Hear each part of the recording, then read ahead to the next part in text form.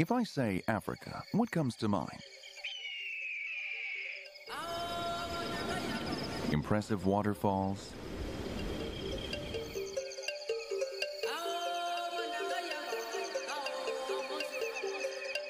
East Africa's great wildlife migration,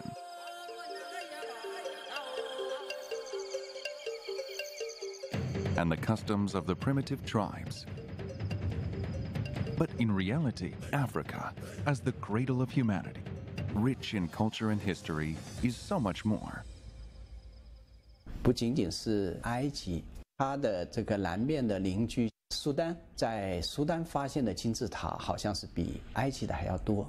然后再下来，东非海岸也是一个多元文明的一个交汇点。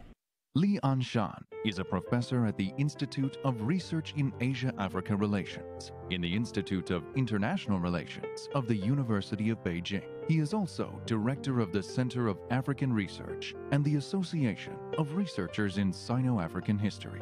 Li Anshan has been for a number of years fully dedicated to research and teaching of African history.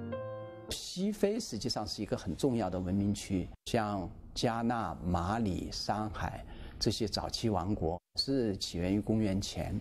1642年，荷兰的外交使团访问刚果王国的时候，他们这个代表团全部是匍匐在地。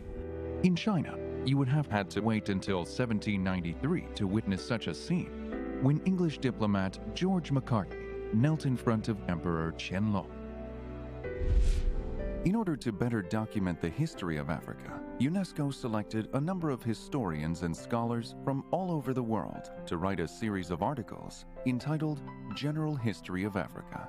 Li Anshan, as the only Asian expert in African history chosen for the drafting of Volume 9, participated in the work of the International Scientific Committee. 所以我们怎么样来还非洲历史一个公道？怎么样从一个局外者的角度，客观的看待非洲历史、非洲文化？我觉得这我们应该尽自己的责任。In 2015, former Secretary General of the United Nations, Kofi Annan, visited the University of Beijing. The university then gave him Li Anshan's thesis, translated into English. 当时他还是比较惊讶的，他是中国学者，还有研究我们国家的，对我也是一个鼓舞吧。Due to the continuous growth of Chinese investment in Africa, more and more Chinese enterprises are setting up on the continent. How do they manage to blend in? 我觉得有2点也是最重要的，一个你去是干什么？第二呢，就是说人家的文化、法律、生活习俗都应该基本了解一下，这样的话就避免不必要的文化冲突。另外呢，实际上也是融入当地，在当地长期发展的一个重要条件。An African proverb says, "Alone you go faster, but together we go farther." 要走得快，一个人走；要走得远，是大伙儿一起走。我觉得是反映了非洲这样一种生活哲学，也是人生哲学的一个很重要的观点吧。